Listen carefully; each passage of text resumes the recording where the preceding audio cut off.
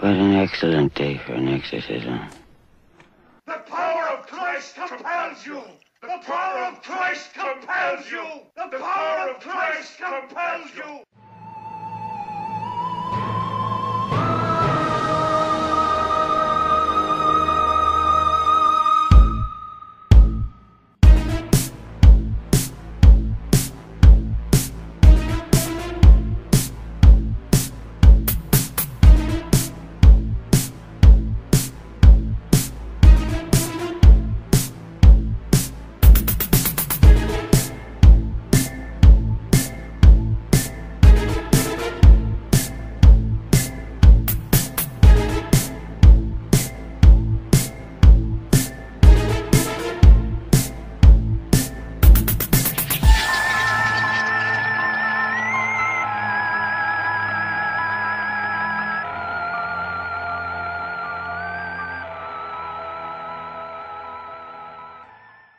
Do you believe in evil, Mr. Mash? Well, I know you. Get serious here, man. Do you believe that evil exists as a force? It would have to, right? With things like ISIS in the world. People can do despicable, horrible, disgusting things. Does it come from inside of us, or is it something else? There is a presence that is negative. Now, whether or not it's evil, I don't know. These are the deep thoughts that are inspired by the film franchise we're talking about today. Though really, it's just one movie. Today we're discussing what is considered by many, many people to be the greatest horror film, the scariest horror film ever made. And that's 1973's The Exorcist. I happen to agree that it's possibly the scariest movie ever made. It's always a little presumptuous to say that any film is the greatest anything ever. Okay, Yeah. but dude, this movie was literally so scary that it scared people back into church. It did. If you'd let me finish my sentence, I would have said it's hard to say anything is the greatest anything ever, but The Exorcist is certainly one of the greatest, not just horror films ever made, but one of the greatest films ever made, I would say. Pretty damn good. There's that great original film, and then there are some sequels, which are of vastly varying quality. And then there are also some weird peripheral movies we're going to throw in to make this a little fuller of an episode. Jump right in with the original 1973 Exorcist, because I think it's an excellent day for an exorcism. Oh, I see what you did there.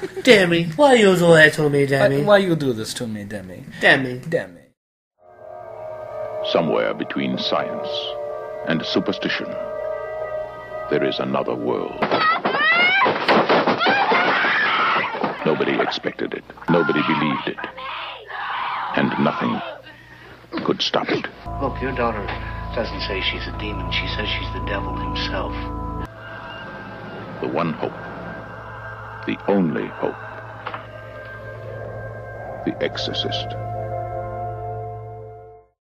When this movie came out, it was a true pop culture phenomenon of the sort that doesn't really exist anymore. It's not possible for one film to take a root in the culture. I guess Avatar was the last thing that came remotely close to that. The closest thing that we have to that nowadays is the Avengers. In the 70s, that was the birth of the blockbuster. The Exorcist, you had The Godfather, you had Jaws, you had Star Star Wars. Wars. The great thing about The Exorcist is that it did spurn debate and discussion. It was condemned by many, many Christians for its content. Some people in the religious community supported the film. As you said, it made them go back to church. It made the devil real again for a jaded generation. If I would have seen this movie back in the time, if I would have seen that movie back then, I probably would have been like, oh shit, I need to get God in my life now. I actually took the time to read the book this movie was based off of before I sat down to record this podcast. William Peter Blatty, who was primarily known for writing comedy, he wrote the Pink Panther movie A Shot in the Dark, was inspired by a supposedly true story of a boy that was possessed. It's the only time in modern America the Catholic Church has approved an exorcism. Reading the book and then watching the movie, Blatty was also a screenwriter, wrote the script for this film. In fact, he's in the movie. At the beginning, when Chris is on set and there's a guy talking to the director, that's William Peter Blatty. Because it was written by the guy who wrote the book, it's a really, really close adaptation. Nearly scene for scene. Sum up the plot in as few words possible, Mr. Mash. Girl plays the Ouija board, girl gets possessed, all shit hits fan. Really old priest comes in to save the day, dies. Really young priest who lost faith, chokes the devil out of the girl, and then jumps out a window and refuses last rites. No, he doesn't refuse. Father Dyer goes up to Harris and says, do you want confession? He answers by squeezing his hand. I remember the guy going up and saying, do you want your last rites? And he shook his head. I assure you that the intention of the filmmakers was that Damien Karras finds peace with God in his final moments of life. To expand on JT's simplification a little, Chris McNeil is an actor. She's currently filming a movie in Georgetown, D.C. She has her 10-year-old daughter, Reagan. Some strange things begin to happen. There are some strange scratchings in the attic, though no rats. Reagan says her bed is shaking. Things slowly escalate. Science offers lots of help. Reagan just keeps getting worse until Chris MacNeil's only option is to go to the church. Damien Karras brings in Father Merrin, who has a history with the demon. Now, you mentioned the Ouija board. Do you think the Ouija board is what causes Reagan to become possessed? Really? She was talking to Captain Howdy, then she gets possessed. I think it's very much implied that it was the Ouija board. I think Reagan would have been possessed anyway. I don't think the Ouija board had anything to do with the demon coming into her. She reveals later on in the movie that she had been playing with her the whole time she had been in the house. It was a gateway to her getting possessed. Well, then you also reference Captain Howdy. Is Captain Howdy the demon? Captain Howdy is Reagan's imaginary friend. Is Captain Howdy the thing that's hurting her? And she's under hypnosis. The shrink says, "Is there someone inside you, Reagan?" And she goes, "Sometimes."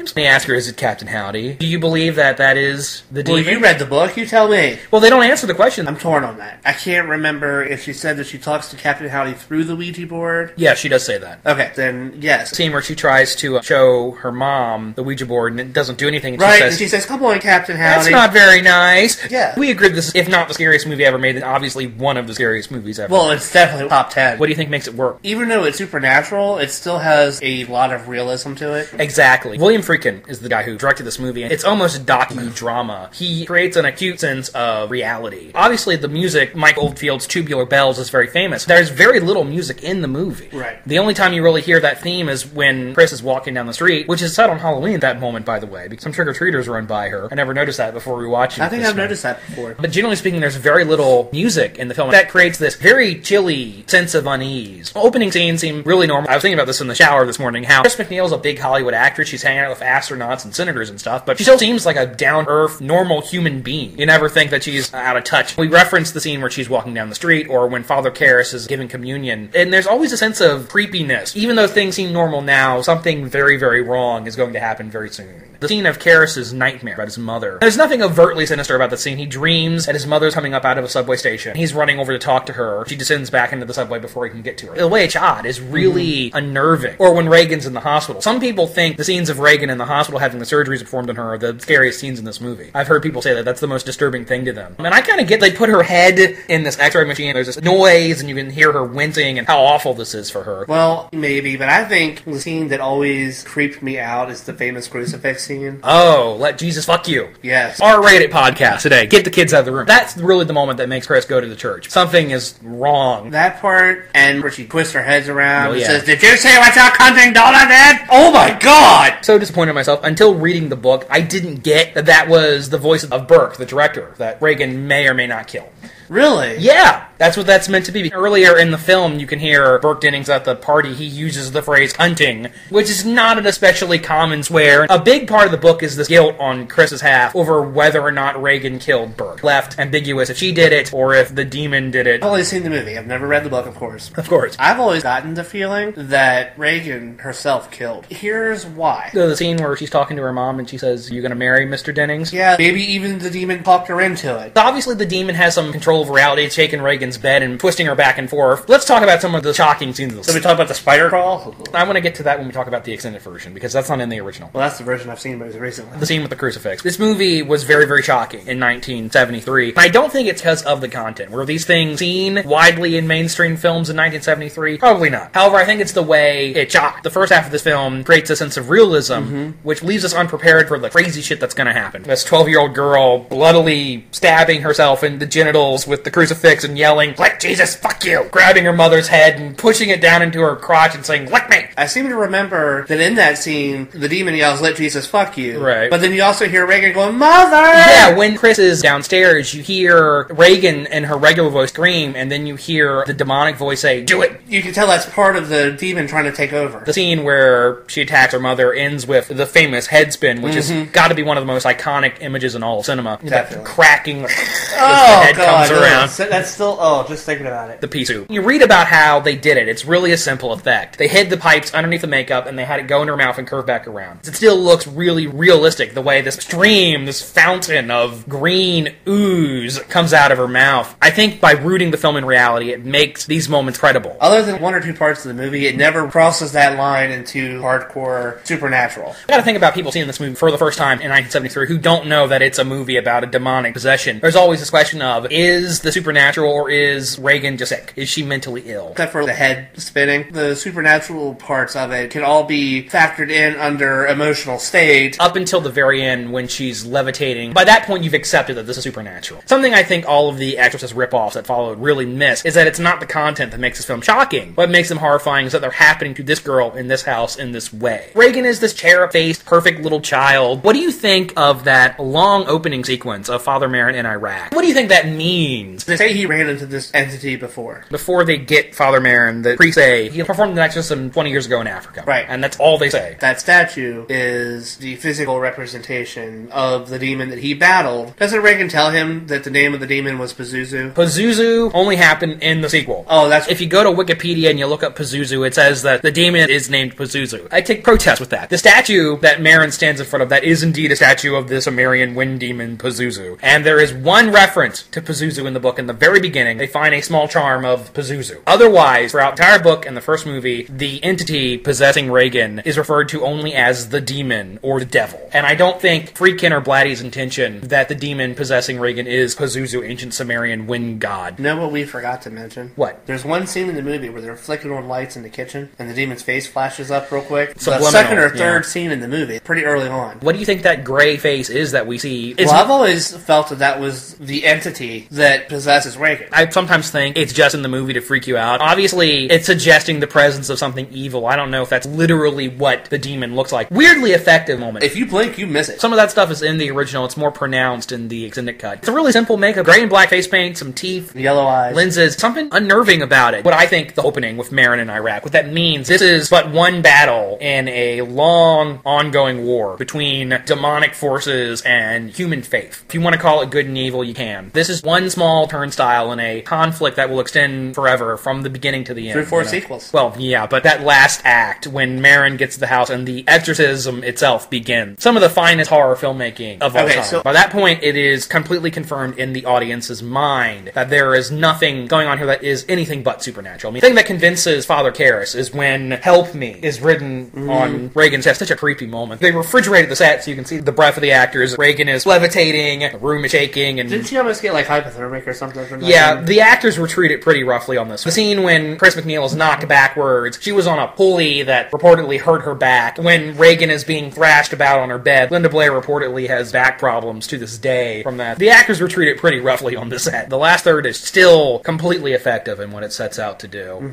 Father Merrin, he's so totally focused. He says to Karras, "Don't believe the demon lies." He gets a giant green blob spit in his face and he just calmly wipes his glasses off and keeps going with the exorcism. That conclusion, though, still triggers debate. You described what happened. Father Merrin dies. He has poor health. Karras smacks the girl and says, "Take me, damn it!" When he throws himself out the window, has good triumphed? Is Damien Karras' crisis of faith resolved in his act of self-sacrifice? You know, it doesn't... Actually, I don't feel that way. Yeah, the ending doesn't really provide any concrete answers. This is a battle that evil has won. Reagan's soul was saved, but Karras is dead, committed suicide. The intention is that he repents. I mean, I think it's a forgiven suicide. Certainly up for debate. Definitive conclusion on whether or not... Now, what do you feel? I like that it's ambiguous. I feel like it is meant to be a positive ending in one sense, in that the demon's been taken out of Reagan. If you read Blatty's writing, you're going to talk a little bit about another movie he made that I think corroborates this. He believes that a human sacrificing themselves to save another is proof that a benevolent God exists. Though how good is it? Because you see Reagan still has the scars on her face in the last scene. This is going to haunt everybody forever. Let's just talk a little bit about the performances in this film. Ellen Bernstein as Chris McNeil is threadbare emotions. There's no actorly glamour here. You feel like she was really that exhausted. Well, she might have been the way the actors were treated on this. Possibly. Jason Miller as Karras is a great performance. What about Linda Blair, though? How much of the credible performance in this movie can be credited to her? When it's just her as a little kid, yeah, she's great. She's this innocent little child. Once Reagan is possessed, how much of that is Linda Blair, and how much Mercedes McCambridge, famously uncredited, did the voice? Dick Smith's makeup obviously deserves a huge deal of the credit. She's still doing the facial acting. I feel like it was a collaboration of those three talents. One by itself, it wouldn't have worked. The combination of Linda Blair's presence, Mercedes McCambridge's voice, and Dick Smith's makeup together make one of the most credible film versions of demonic possession ever. It's so simple. It's not a really super elaborate makeup. At least it doesn't look like it. It doesn't do that god-awful stretched face mouth thing. The 70s and 80s, back when special effects were subtle, you mean? Yes. Scared the shit out of you. Because it's totally plausible. Nothing they do to her makeup is impossible. It's all Right. something that can happen. The reason this is a great movie is it discomforts us, it presents us with difficult questions, it tackles complex themes, real-life issues about faith and guilt. Films that challenge us in this way are great movies. In 1999, The Exorcist was voted the scariest movie of all time. The most electrifying movie of the 20th century is now coming back to theaters. An expanded, thrilling new version of The Exorcist with footage that has never been seen before. Don't miss The Exorcist in the version you've never seen, possessing theaters everywhere. In 2000, they re-released the film very famously. This was, I think, when I first saw it, and when a lot of people first saw it. Advertised as The Exorcist, the version you've never seen, which is kind of an unwieldy title, isn't it? But I just want to go down a list here of my comparison between the theatrical cut and the extended cut. It's pretty much the same movie. There's only one sequence that takes away from it. There are some additions that I like. Very famously, the spider walk sequence where Reagan comes down the stairs And then vomits blood. blood runs out of her mouth. Rather effectively disturbing special effect. There are some quieter moments I like. Marin and Karras take a break from the exorcism and talk on the stairs. Karras asks Father Marin, why this girl? That's straight out of the book, I can tell you. There are new scenes that I am indifferent to. Reagan freaking out in the doctor's office. Karras listening to Reagan's tape she made for her father. That's a brief scene. Sharon, the tutor who we didn't talk about, when the exorcist is going on, she puts on headphones so she doesn't have to listen to it. And then the very last scene. And the original theatrical cut, it just ends with Father Dreyer walking away. And in the extended cut, he meets Kinderman, and they have a brief dialogue. There's only one scene. It's not even a scene, it's an element at it that I actively dislike, and that's when Reagan is being hypnotized, and before she grabs the shrink's balls and crushes them. In the theatrical cut, she just does that. But in the extended version, you can see the demonic face on her for a second before she grabs the guy's balls, and I don't like that. By that point, there's still this question of, is she crazy? Is it supernatural? And by superimposing the demon face over her own face, I think it pushes it too far into the definite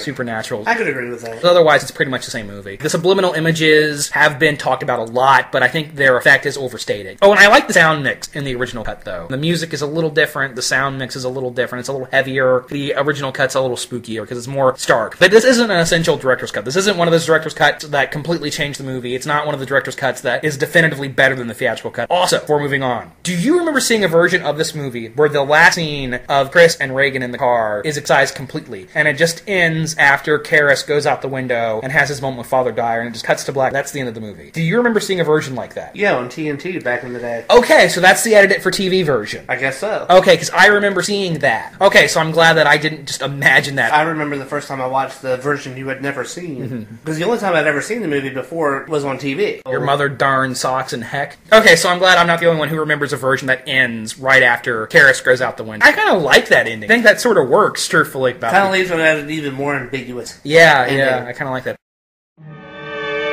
4 years ago, The Exorcist shocked the world. Now, the struggle between good and evil goes on. It has become one of the most acclaimed and successful films in history. And now, Warner Brothers takes you a step beyond. Their minds locked together with the most terrifying vision of all. Obviously, massive theatrical success. And when a movie makes that kind of money, eventually somebody says, we gotta make a sequel, guys. But how do you sequelize what is, generally considered the scariest movie ever made? Now, Exorcist II, The Heretic, was made by a director called John Boorman, who had previously made Deliverance and Excalibur, both of which are good movies in my opinion. But he also made a movie called Zardoz. Zardoz. I think Zardoz is a closer example to what Exorcist II is than Deliverance or Excalibur. I've never seen the movie, but I've seen the trailer. You've seen Sean Connery in the pink loincloth? Yeah. Many people consider Exorcist II, The Heretic the worst sequel ever made. Do you think it's the worst sequel ever made? Oh, God, that's not fair. Surely there are worse sequels. What's the last sniper movie Tom Berenger did? It's weird that they take the out of sequel titles like that. It's not The Terminator 2, it's Terminator 2. Yeah. It's not The Exorcist 2, it's Exorcist 2. It's 4 years later. Reagan McNeil has grown into a teenager, and she has no memories of what happened when she was possessed. But she also is developing psychic powers. A experimental psychologist named Dr. Tuskin is trying to get the memories out of her using a special hypnotism machine. Basically, they put on a thing on their head, and they stare at a light bulb as it blinks faster and faster. And this allows them to share, psychically, the memories. Meanwhile, Meanwhile, a man named Father Lamont, played by Richard Burton, is investigating the death of Father Marin, who the Catholic Church has said is a heretic. Father Marin said demons exist, can exert power over the world of God. Father Marin is a heretic. That's what the subtitle means. I just figured that out. Father Lamont's investigation takes him to Reagan, and together they explore Father Marin's past, the origins of the demon, and Reagan's destiny.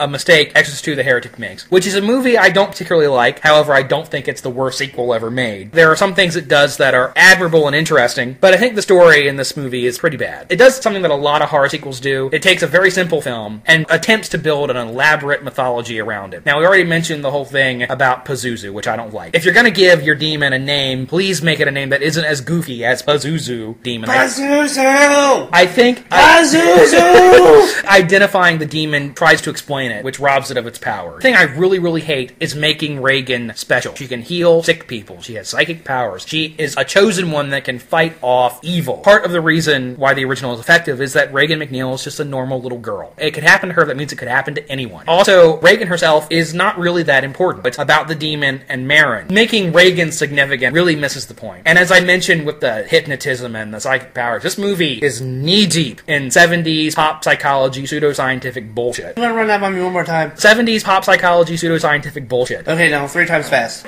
The original Exorcist feels timeless. It doesn't feel like a movie made in the 70s. Exorcist II really feels like a movie made in the 70s. It is immediately dated. I'm not saying this movie is without its pros. It does some interesting things. There's this extended flashback sequence to Marin in Africa, his first encounter with the demon. There are some striking images there. The sets are intentionally very artificial looking. Aerial shots flying over Ethiopia, clouds of locusts. One of the weird things this movie does is associate the demon, Pazuzu if you must call it that, with locusts. Okay. Some of those sequences are very dreamlike in a good way. Particularly the moment where Father Lamont confronts the adult Kokomo, which is the boy. Do you remember the scene where Father Lamont steps through the door and there's James Earl Jones with the locust headpiece on and he spits the tomato? Weird dreamlike sequence. John Borman, one of his talents, is making these very successfully surreal moments. Having said that, there's a lot of stupid, bad shit in this movie. Like her stopping the locust with dancing. Oh my god. Crash cut from Lamont in Africa having this very profound spiritual experience to Linda Blair tap dancing. The hypnotizing machine makes this silly noise, and the sound design in this movie is irritating. Do you remember the music with the chanting and the screaming all throughout this? Yeah, the music is bad. Well, I should say the sound design is bad. The score by Ennio Morricone is actually quite good. It's a lot of campy, silly stuff. I understand why people laughed this movie off the screen. Is Linda Blair a good actress? Specifically in this movie, but more broadly just in general. When she's making fun of herself in a movie like Repossessed. Which we'll get to. She is a good actress. Okay. Her range is exceedingly limited. Yes. And she's bad in this. Yes. She has this super squeaky voice. You can't take her seriously at all. She has a nice rack. Richard Burton has been accused of going over the top, which I think is a very fair criticism. This whole movie, he's all blustery and sweaty. Pazuzu, Kokubo! You know, he stuffs every line of dialogue with unearned pretensions. Max von Sydow and James Earl Jones get out with their dignity intact. How could you lose dignity if your name is Max von Sydow? Yeah, really. The ending, the flashback, pseudo-memory of Reagan when she was possessed trying to seduce Richard Burton, and you have the locust coming through the wall, and the tutor, who's in this, steps on the glass and sets herself on fire. The last act of this movie is out of control. It is nuts. Where Reagan defeats the evil by dancing. Who thought that was a good idea? This is a deeply misconceived project made by a filmmaker who truly did not understand the original movie. However, at least the guy had a vision. John Borman was going for something. So I do admire that. I don't think he was successful. But unfortunately, what were you going to do making a sequel to The Exorcist? There was no way you were going to top it. So give the guy some credit. At least he didn't go out and just make a ripoff of the first one. He did something different. Right. It wasn't good, but he tried. In 1973, an extraordinary motion picture stunned our senses and uncovered our deepest fears in a way no film had ever done before. When it was over, we thought the terror had ended, but it had just begun. You believe in possession, Father? Come to take a little blood from you, Father. The boy had been crucified. The killer drove an ingot into each of his eyes and cut off his head. Who are you? I am no one. He is inside with us! This time you're going to lose.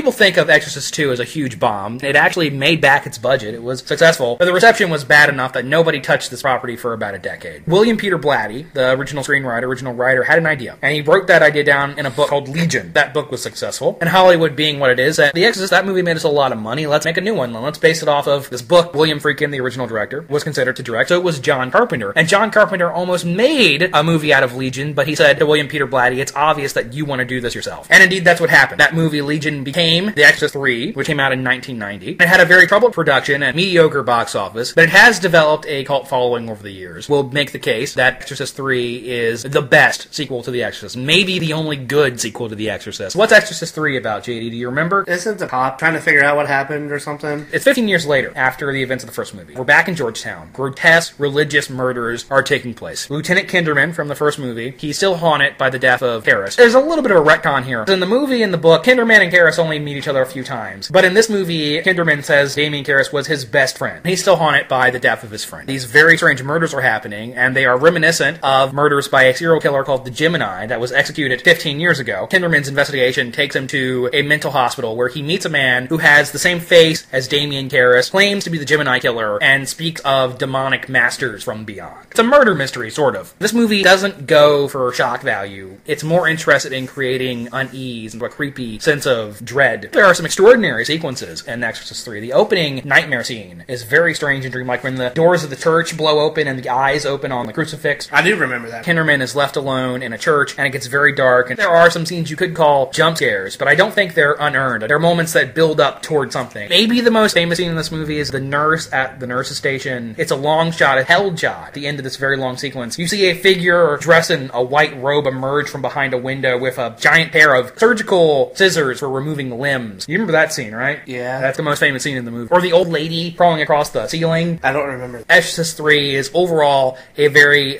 disciplined, mature, well-executed horror film. One of the reasons I like this movie so much is George C. Scott, who I love. George C. Scott is one of my favorite actors because he's always so angry in everything he did. He's so grouchy in all of his movies, no matter what it is. The actor who played Kinderman in the original movie, E.J. Cobb, had passed away. They had to recast the part. The character in this film is very, very different. Yeah, probably. George C. Scott has these two incredible monologues, the first of which, he sees a movie with Father Dyer, and their mutual favorite movie is It's a Wonderful Life. And after seeing the film, he tells Father Dyer about how his wife likes to make cod. She says she can't buy it from the store already dead because it affects the flavor. So he hasn't been able to take a shower for the last couple days because there is a cod swimming around in his bathtub. It's a very strange moment, and it's very much a William Peter Blatty piece of dialogue. Does that have some sort of deeper meaning? I don't know. Okay. I never made it to the end on this movie because, quite frankly, dude, the movie's boring. With the exception of one of these films, all the Exorcist films are very slow paced, and I think it's intentional, and I think it's a strength of the series. You're wrong. At the end of the film, Kinderman goes to confront the man in cell 31. He gives this extraordinary monologue. The demon asks him, "Do you believe in me now?" And very much in George C. Scott style, he yells, he's spitting, and he says, "I believe in slime, I believe in murder, I believe in hate, and yes, I believe in you." A lot of the film is devoted to who they call Patient X, the man in cell 31. And he's played by two actors in this, which is a really interesting move. Sometimes he's played by Jason Miller. The movie reveals the spirit of the Gemini killer is inside the body of Damien Karras. The film cuts between Jason Miller and Brad Dourif, who very much gives a typical Brad Dourif performance. Man, that guy does crazy like nobody else. He's always covered in a fine layer of sweat. And he's always shaking. He's in such rage. Very, very intense. Seems genuinely crazy. He's a good actor, that guy. Such an interesting decision to cut between the two actors. The point the movie is making is the title of book is Legion. The spirit of the killer can pass through bodies in this one. Much like The Exorcist, it deals with faith. It deals with guilt. The part I'm confused on. Okay. Do they explain how Karras is still alive? At the beginning of the film, that is when Karras' body wakes up for the first time in 15 years. The Gemini killer explains it's taken that long to make the brain cells work again. He's basically been in a coma for the last 15 years. Okay. This is on behalf of the demon from the first movie. We put the Gemini killer in Karras' body to punish Karras. We wanted to see him suffer for driving us out. So originally, this was an even more low-key film. I know you think this movie's too slow now, so it was actually even slower originally. Morgan Creek, the producers of the film, wanted some reshoots, and they said, this movie's called Exorcist III, it needs an exorcism. They introduced this really awkward subplot about a priest who goes and tries to exorcise Father Karras. It doesn't really take anything away from the movie, but it doesn't really add a lot anyway. Obviously a reshoot. Though you'll be happy to know, the priest in that scene is played by Nicole Williams, who played Merlin in Excalibur. So there's another connection. I think I knew that, actually. Yeah. I think Exorcist III is actually a really effective movie. I really like it a lot. I mean, I'll give it another try, but the past 3 times that I have watched it, I have literally immediately fallen asleep. It's slow-paced. I don't mind slow-paced horror when it's good. Father Merrin. How do you know my name? I was sent here to search for the origin of a powerful evil. This place, it's cursed. You ever seen anything like it? It's a church. Churches were built to exalt heaven. But this, the weapons are pointing downward. They made a shitty prequel. The story of the Exorcist prequel is a really odd, elaborate, confusing tale, and I'll summarize it the best I can. They wanted to make a prequel to The Exorcist. This was early 2000s. Back then, prequels were still a hot idea. Prequel about Father Merrin's first encounter with the demon in Africa. That is a genuinely interesting idea. And not that they would top The Exorcist. Well, yeah, there's no way to do that. But there still would be that chance to revisit a lot of the same elements. We touch a little upon that in The Heretic, but people debate whether or not that movie's canon. So it's a good idea. However, the production was best described as a clusterfuck. The original director, John Frankenheimer, died before the movie went into production. Oh, it's cursed. Yeah, and then they brought in Paul Schrader, screenwriter of Taxi Driver and The Last Temptation of Christ, to make a movie. And Morgan Creek said, this is too slow-paced, this is too uncommercial, it needs to be gorier. Brought in Rennie Harlin, director of Die Hard 2, A Nightmare on Elm Street 4, The Long Kiss Goodnight, stuff like this. He reshot the entire movie. That was the version that was released in theaters as Exorcist The Beginning. This movie is an excretal piece of garbage. This movie made me angry. It was so bad. What do you think of Exorcist The Beginning? All that, plus it's forgetful. In the war, Father Merrin saw some Nazi atrocities. This made him lose his faith. So now he's working as an archaeologist. He's sent to Africa where they discover a church that was buried underground. Wait, don't they make him kill somebody? Yeah, that's what the Nazis do. They say, you have to pick the ones that are going to die. And he refuses to do it initially, but in this cut, essentially make him do that. So anyway, they find a church. The inside of the church is exquisitely preserved,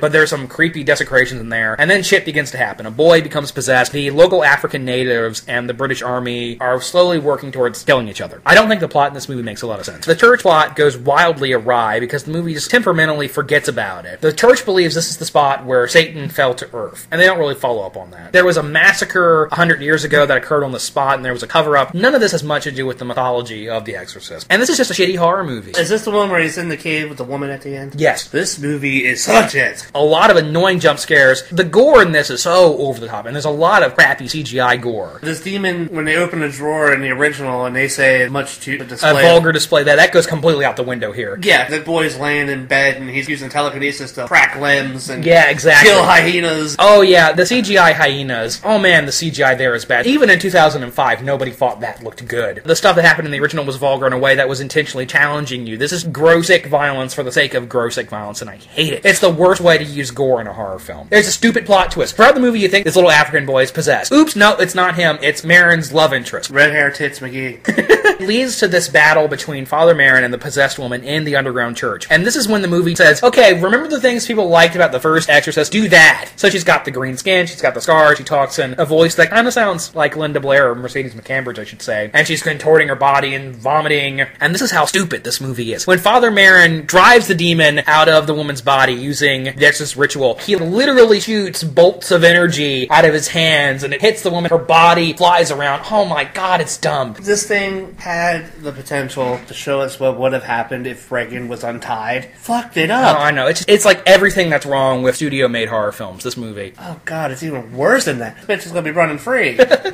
And then it's like, we get stupid cracky ghost. I hate the cracky ghost! I hate the cracky ghost, too. No! It's fine in The Grudge. I don't want it in my Exorcist movie. Exactly. I don't want to hear the shaky demon face. Oh, I fucking hate that. Jacob's Ladder, good film, but that movie is to blame for the shaky demon face. Every other horror movie from then on has done it. So anyway, what do you think of Stellan Skarsgård, though? He's trying to act. I don't think the script is giving him much opportunity, but he's trying in this. I think he's the least problem in... Oh yeah, for sure. The Exorcist was a horror film for adults, dealing with very serious, complex issues. And Exorcist The Beginning is a horror movie for stupid teenagers. Director Paul Schrader brings us his vision of the devil's first battle with the Exorcist. What idol could inspire a place like this? Lucifer.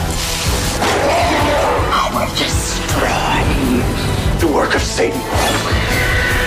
It's the work of man! Demonic Fury had a beginning. Satan is real. Dominion, prequel to The Exorcist. You're a weak vessel. Repel, Lord, the power of this evil!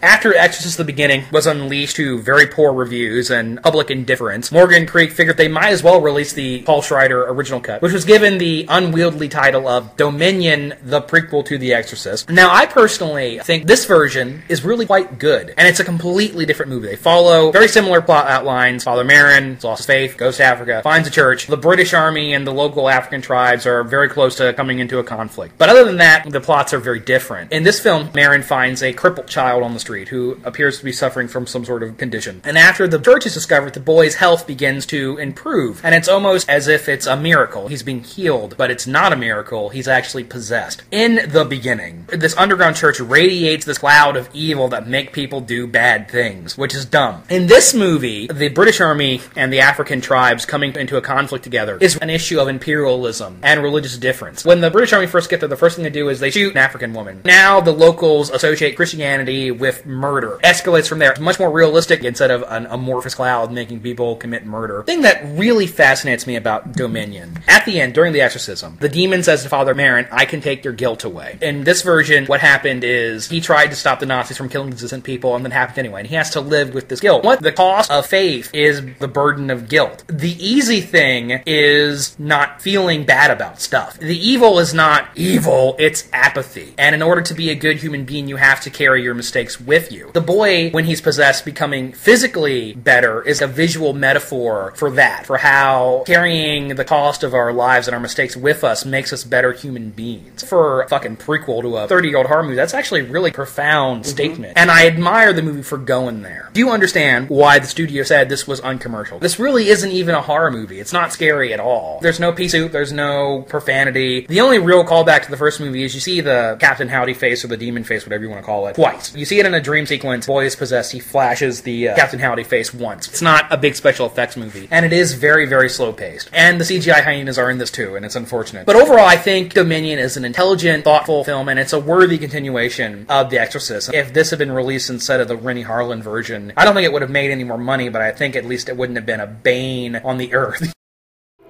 In order for life to have appeared spontaneously on Earth, there first had to be hundreds of millions of protein molecules of the 9th configuration. But given the size of the planet Earth, do you know how long it would take for just one of these protein molecules to appear? 10 to the 243rd power, billions of years. And I find that far, far more fantastic than simply believing in a God. So that's the end of the official Exorcist series. But there are a few miscellaneous movies I just want to talk about, and you have seen at least 2 of these. And the first of which is a really odd film, and its connection to The Exorcist is vague. William Peter Blatty made another movie. In 1980, he made a movie alternatively known as The Ninth Configuration or Twinkle Twinkle Killer Kane, and this is also based on a book he wrote. And its connection to The Exorcist is, remember the party Chris froze? There's an astronaut there. That astronaut is a character in this movie. That character's name is Billy Cutjaw. I cut y'all. Sorry. This is why we only get 2 episodes out a month. It has to be stated that The Ninth Configuration is not a horror movie. Not even a little bit. I would describe it as half absurdist comedy and half existential thriller. And it's a very, very strange film. Let me ask you something, because they kind of leave it ambiguous. We're using that word a lot tonight. Are the crazies in this movie actually crazy? We don't know! That's part of the plot. I think the only crazy one is Kane. The plot of The Ninth Configuration is, after the Vietnam War, a castle in the Pacific Northwest has been turned into an insane asylum for Vietnam veterans who are having mental problems. And part of what they're doing there is trying to figure out whether or not they're actually insane. Bill, the astronaut, is there because before getting on the rocket, he had a mental breakdown. And they bring in a new doctor called Vincent Kane. Bill and Kane argue about the nature of humanity. They argue about whether or not good exists, whether or not evil exists, whether or not God exists. They call Godfoot. Yeah, there's a lot of weird dialogue in this movie. In the second half of the film, we realize that Dr. Kane is a rather disturbed individual himself. yourself. Hoping maybe you can explain it to me. There's a scene I'll try. after he cuts the head off. Okay. His discharge officer or whatever. These papers say that you're a psychiatrist or something. I'm sorry about that, sir. This must be for another Colonel Kane. Papers really weren't meant for him. They were meant for another Colonel Kane. There is no other Colonel Kane. Well, then fuck you.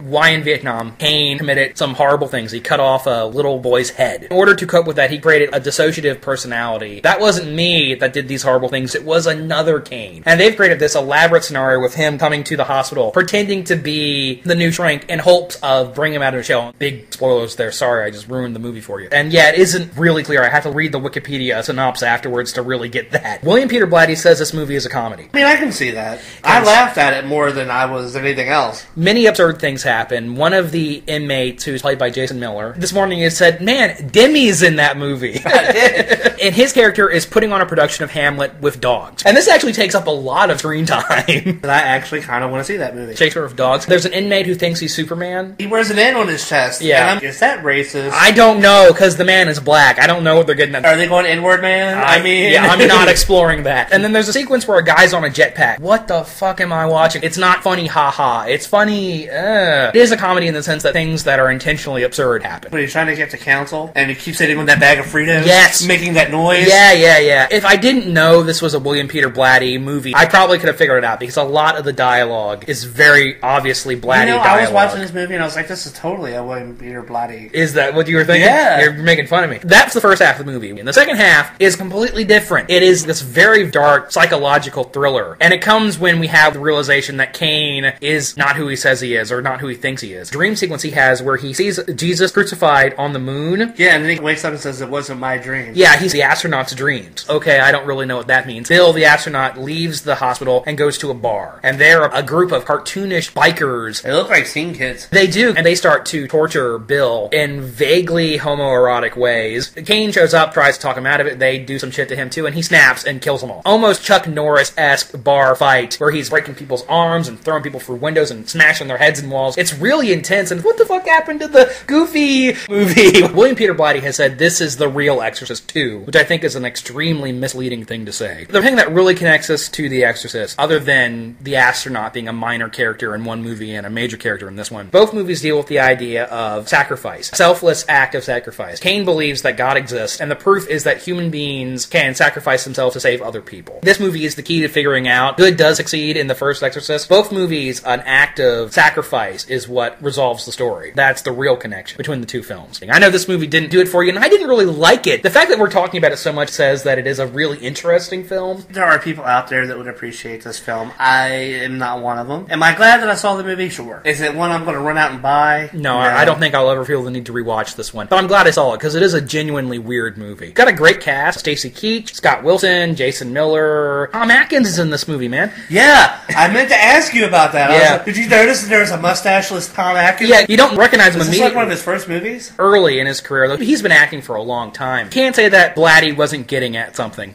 In 1973, an entire world watched as a little girl and a holy exorcist battled and cast out the devil himself. I think Nancy has been repossessed. This is the only man who could possibly save her. Same year The Exorcist III came out, they also made a parody of The Exorcist called Repossessed. Leslie Nielsen in it, and the only reason we're really talking about it, it has Linda Blair in it as well. She sort of reprises her role. The character is called Nancy Aguilette instead of Reagan McNeil, but she's the little girl that was possessed back in the 70s. She's playing the same character, essentially. You know they were poking fun at President Reagan, right? His wife, Nancy Reagan. Oh, I totally get it! Yeah, Nancy Reagan, ah ha ha. That's a really subtle joke for a movie that is otherwise not subtle at all. The jokes in it are mostly silly and lame, but the bar has been set so low for parody films that the fact that this movie actually has jokes in it and not just references to other movies actually makes it a better parody than Date Movie and Epic Movie and all the shit that's out there now. We can thank Scary Movie for that. Anyhow, Repossessed. Everybody in this movie seems really, really embarrassed to be in it, except for Leslie Nielsen, who was a completely shameless actor. I read an interview once where somebody said Leslie Nielsen is the bravest actor in Hollywood because he has absolutely no shame. I feel like that's a true statement. Absolutely it is. The man would do anything for a laugh. And he does do many totally ridiculous things in this. Linda Blair doesn't seem too embarrassed, but I think she needed the money. Yeah, but she's not that bad either. She's better in this than she is in Exorcist II. Silly, funny jokes in this. There's a moment where they're performing the exorcism. You hear her yell, "Lick me!" And they pan down and she's dressed like a giant ice cream cone. Ha, ha, ha. Oh, I like it when she goes, "You want to see what kind of power I have? I can make the film break." break. This movie is very, very meta. Characters are constantly talking to the audience and looking at the camera. There's lots of winking. Subplot making fun of televangelist. Yeah. This woman carries a pink poodle with her everywhere. She goes into a closet and she has dogs hanging on a coat rack and she just picks out a different dog. And I like it when they kill the poodle, when the poodle goes in the wood chipper. That made Bye, me... foo-foo. Bye, foo-foo. That made me laugh. Yeah. It was stupid as hell, but it made me laugh. Nancy goes to the hospital and the doctor says, well, it could have been the flu. I've had a couple cases around here recently. In the back, you see a guy carrying boxes that have the word flu written across them. That's the level of humor. It's a really silly film. I don't recommend searching it out. If I was going through the $5 bin and it was in one of those 4-packs of... Alright. I'll buy that for $1. Yeah, you're right. I would. Now, this whole matter must be kept confidential. We're trying to bring the church into the 20th century. I can't approve of a medieval relic like an exorcism. I'm terrified of my own child. Please help me, God. Santa Maria, ora pro nobis. Bless me, Father, for I have sinned. One other movie that I just want to mention briefly. In the year 2000, when they re-released The Exorcist, not coincidentally, Showtime presented an original movie called Possessed. Just talking about repossessed. Now we're talking about possessed. And this film claims to be based on the true story that inspired The Exorcist. This is a movie based on a story that inspired another movie. And I don't know why, for some reason, this movie always stuck in my brain. And I remember reading some good reviews of it at the time. I went into this thinking, oh, this is going to be good. Unfortunately, it really isn't. It's set in the 50s. Robbie's the name of the boy. He begins to act erratically. He's using profanity, he's misbehaving at school, and he can move things with his mind. Parents go to the church, and Father Bowden, who is a priest having a crisis of faith. Is there any priest in pop culture who isn't having a crisis of faith? He eventually gets permission to perform an exorcism on the boy. This movie just goes to the hackiest horror cliches. There's a creepy ventriloquist dummy, dark and stormy night. The little boy in this is redheaded with freckles and little beady eyes. He is the stereotypical ginger, if we must use that word. And he's not scary at all. And the movie attempts to recreate a lot of the famous stuff from The Exorcist, grabbing the guy by the balls and the vomiting. It's really cheesy. Timothy Dalton, Christopher Plummer, Piper Laurie, these are big names for a TV movie, but I think they were all just cashing a paycheck. Also, this was directed by the same guy who made Street Fighter the movie. I think he should have stuck with Jean-Claude Van Damme. We should have gotten a better film. Oh my god, like the Exorcist characters, but put them in the... Van Damme jump-kicking Linda Blair through the window. Exactly!